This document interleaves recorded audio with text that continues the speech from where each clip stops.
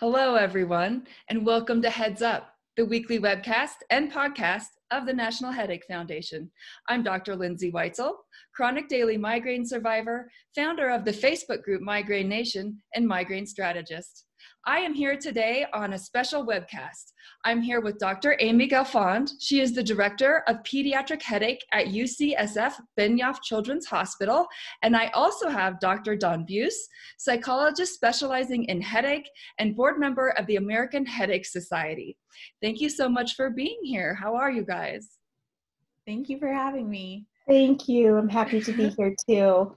So our topic today, we are going to talk about the effect of COVID, quarantine, all the changes that we have gone through on our adolescents and teens with headache disorders and migraine. Changes are hard on those of us with a chronic illness as it is. And then we are having distance learning. We have lost the ability to do a lot of our activities that some of us may use as distraction techniques. We may be at home with family members who are well-meaning but maybe don't understand us, and that could be a trigger. So we're going to talk about a lot of those things today, and we're talking both to parents and to teens and adolescents themselves. So let's start off with Dr. Gelfand. I wanted to ask you, what changes have you noticed in the adolescent and teen population when it comes to migraine and these challenges? Are they doing better? Are they doing worse? Are they the same? I think it's been a bit of a mixed bag. For some teens who I take care of, they have reported that they are feeling better, they are doing better, whereas for others, it's been more difficult and more challenging. For those who are doing better, some of the things that they've mentioned are more flexibility to their schedules. They don't have to get up as early necessarily. If they're joining school on Zoom or some other form of distance learning, they might be able to sleep in a little bit better. Maybe it's easier to eat breakfast. They don't have as many activities, so things aren't quite as hectic. But for others, being on screens for such a prolonged period of time can be really difficult, and the brightness of the screens can be really challenging. So I think it's very individual, but I've certainly heard both ways. Right. I have noticed it's a bit of a double-edged sword. Some people notice that there's fewer expectations and they're more comfortable in their home. And some people notice that they're missing some of the things that they used to use to cope. So some people might be feeling better. Some people might be feeling worse. Do you have any medical advice for the people that are feeling worse? What can they do for themselves?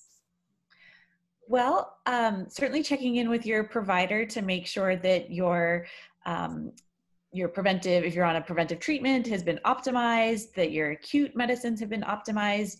And then in our program, we also have wonderful pediatric headache psychologists who have been working with our patients to help think about different techniques for managing the extra time on screens, whether it's taking little breaks, turning down the brightness, working out with the teachers to be able to turn your camera off when you need to, those types of techniques. Okay. So we often discuss on Heads Up, I know Dr. Buse and I have discussed this before, how difficult it can be if you have family, friends, etc., who don't understand your headache disorder or your migraine disease. It can be really hard on you, whether you're an adult or a teen, it doesn't matter. It's something that you need to learn to cope with. It's very hard. And so if you're now, spending way more time at home and you happen to have someone who is difficult, maybe they are well-meaning and they do understand, but they try too hard or something like that, it might be really hard for you. And so I wanted to just address that, because maybe it's a parent who's very well-meaning, but it makes it difficult if you're spending a lot of time with them. So I wanted to address that. I mean, I'm a parent, we're all parents, and we're all well-meaning, but it doesn't mean we're always doing the right thing. So can we talk about that a little bit? Sure. That's a really important point. Like you said, Lindsay, we are all parents, all three of us. Right. I'm a parent of younger children doing virtual school, but I'm an aunt of teenage niece and nephew, and then 3 college age and post nephews. Right. And we want to remember that it is absolutely appropriate and the teenager or the adolescent's life journey to be becoming their own person. Right. This is the developmental time when they should be doing that. So when they're off in their school day, they have more independence and freedom than they did when they were younger.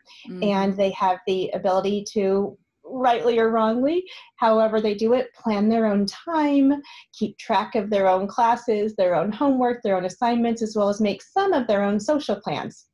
And what might be happening now is if your teen is back at home, if they're not doing in-person school, if they're in virtual school, now that whole day is spent with the parents and the family, and parents may also be working from home or have brought in other people to help during this virtual school day.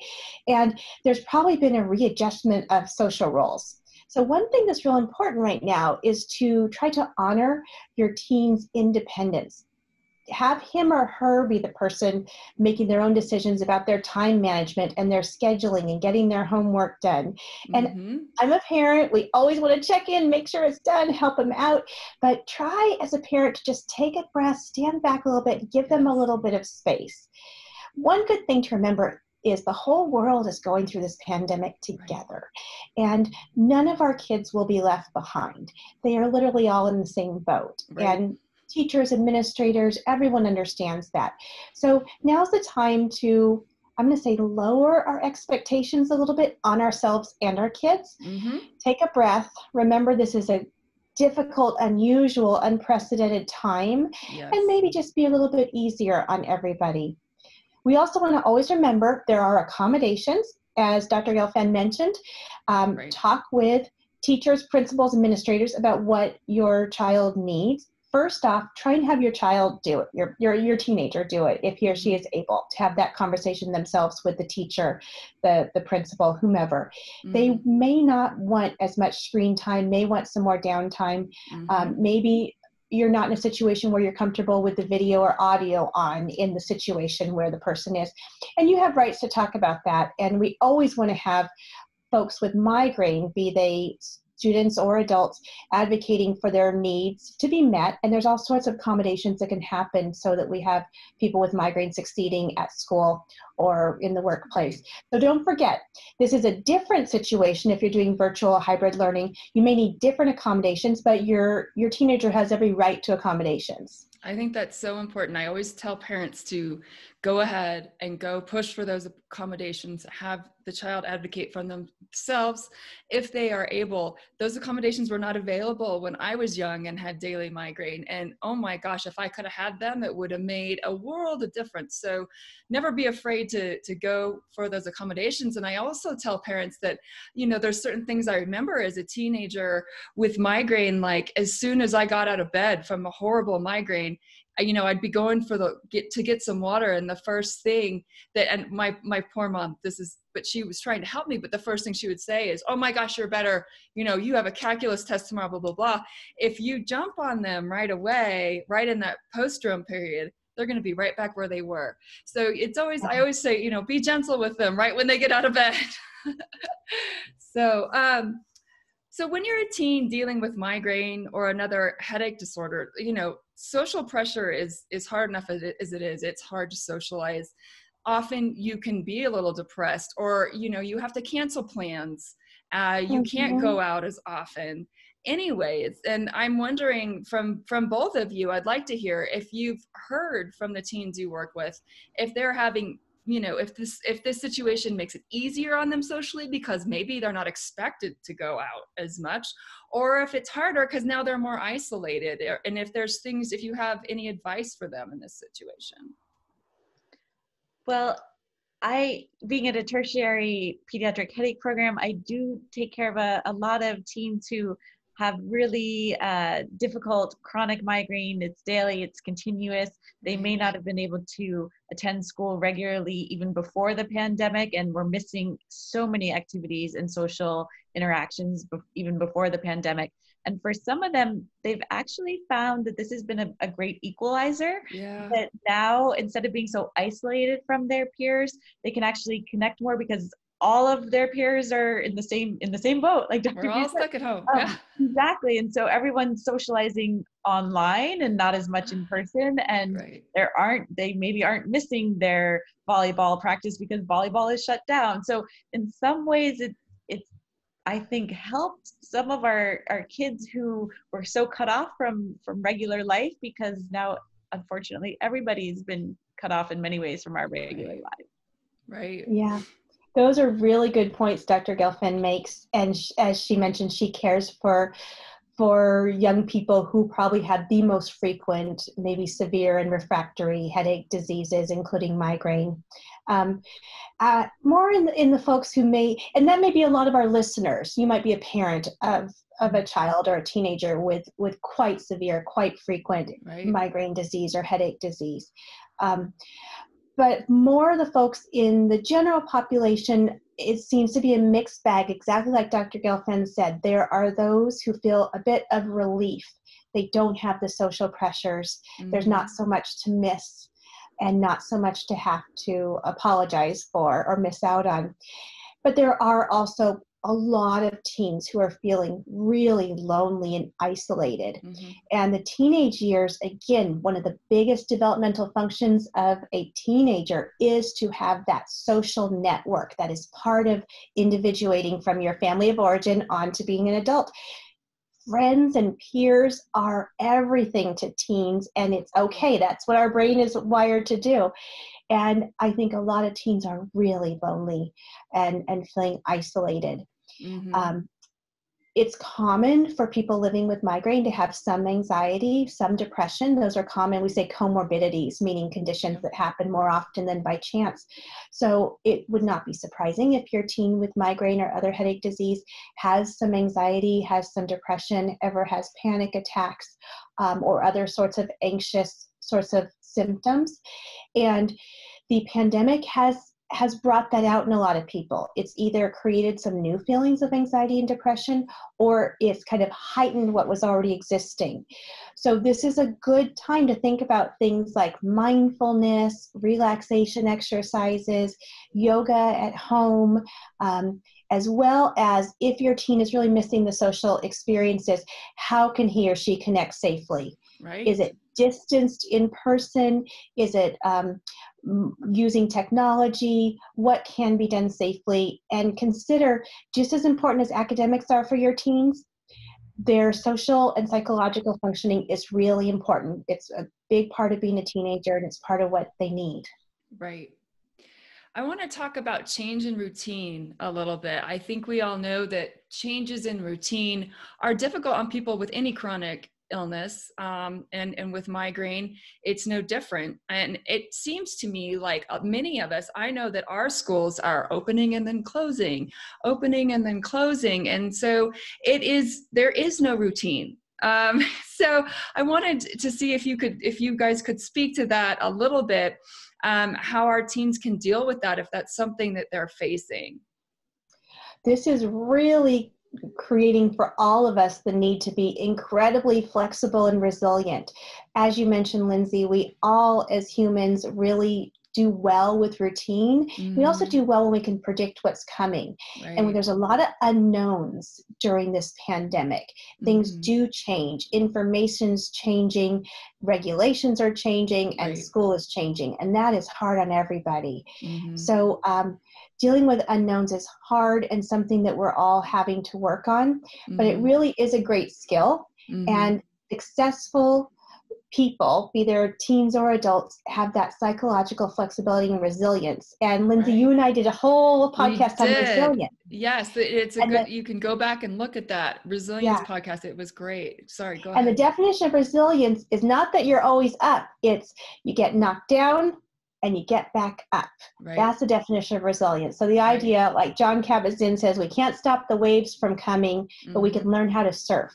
Right. So this is a time for all of our teens and all of us to learn about navigating uncertainty and changing conditions, because those will happen for the rest of their lives. Right. So it's a good time to find some of those resilience skills and practice some self-soothing, some calming, and a lot of it, all of us, we have to let it go.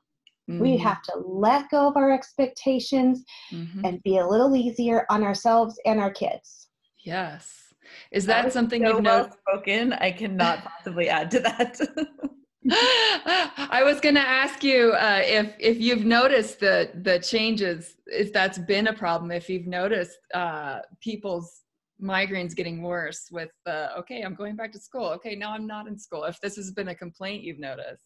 Sure. Well, one of the big things that's going to affect is sleep. And actually, Dr. Gelfand and her colleagues just published a study showing that for especially adolescents, that later school time is better for them. So teenagers naturally are later to rise and later to go to sleep. They're naturally phase delayed, and it's part of being a teenager. So it just is. And so one thing that might be a silver lining might be with the at-home virtual, that someone might be getting more sleep.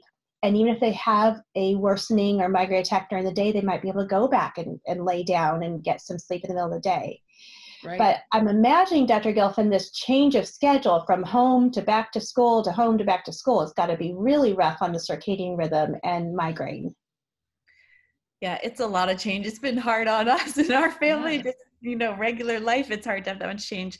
I think that's really true. And teens do much better when they can go to sleep when it's physiologically timed for them, which is 11 p.m. or later often. And that's why the American Academy of Pediatrics recommends that middle schools and high schools begin no earlier than 8:30 a.m. so that they can still get ideally at least 8 hours of sleep on a school night.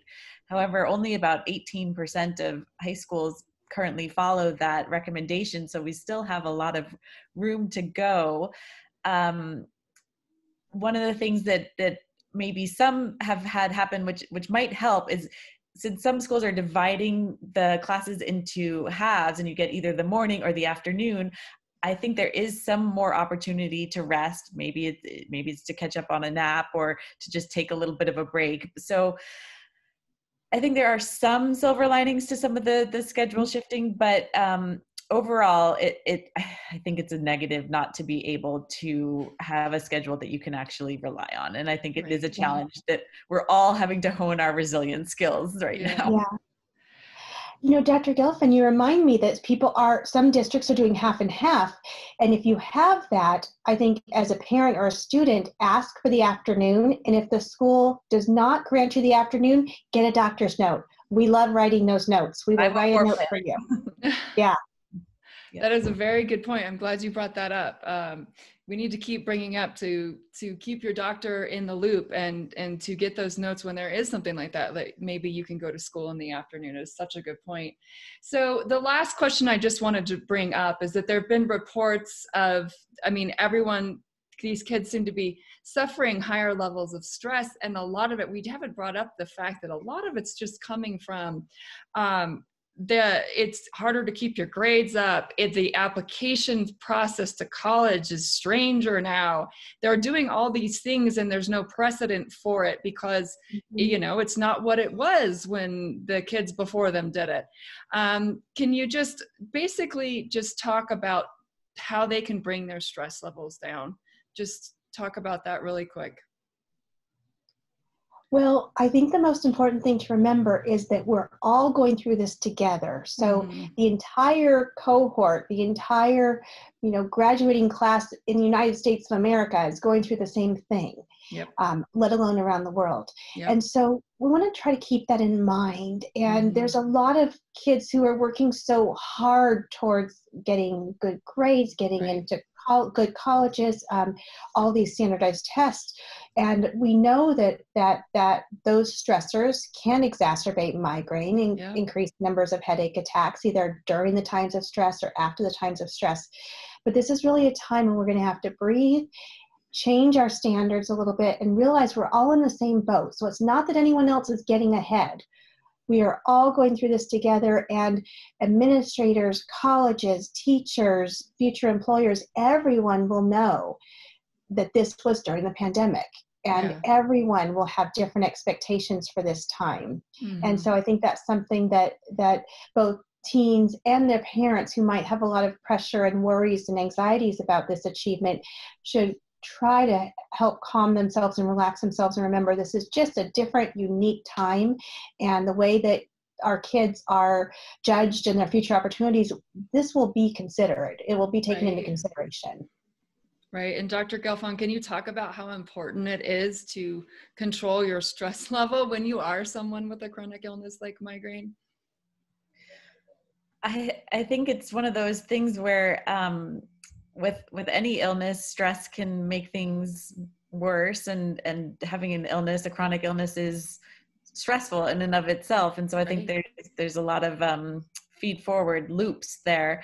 And for me, having such a big interest in sleep, it comes back to that every time, because when we're under more stress or experiencing more anxiety, it's more difficult to fall asleep. It might be more difficult to stay asleep and get adequate sleep. And our brains can regulate our emotions much better if we've had a good night of sleep. Exactly. So, what can we do to try to optimize sleep? I always encourage teens to try to avoid using devices in the hour or two before bedtime, or at least put the blue light filter or blue light filtering lenses, because all of our brains, but particularly teenage brains, are sensitive to blue light. It suppresses the brain's release of melatonin, one of the hormones that helps us fall asleep. So particularly for the hour or two right before bedtime, really trying to minimize that, having some kind of winding down routine for 20 minutes that helps. Our brains are so busy, and they can't just go straight to resting time. There needs to be a little bit of a winding down transition, keeping the room dark, keeping the room cool, those types of basic things, but really important for trying to get good sleep. Right. Okay. Is there anything else you guys would like to add to our topic of teens and migraine during the time of COVID? I just really liked Dr. Buse's emphasis on everybody's going through this together. Let's all lower our expectations. Right. I think everyone will recognize that 2020 and probably much of 2021 will have a relative gap in everybody's productivity. And I think that if we collectively accept that that's happening, then we don't have to be quite so wound up about it. I loved your yeah. Dr. Buse, is there anything you'd like to add? I agree. Just keep breathing, and we will get through this together, and it really will be okay. So exactly what Dr. Gelfand said.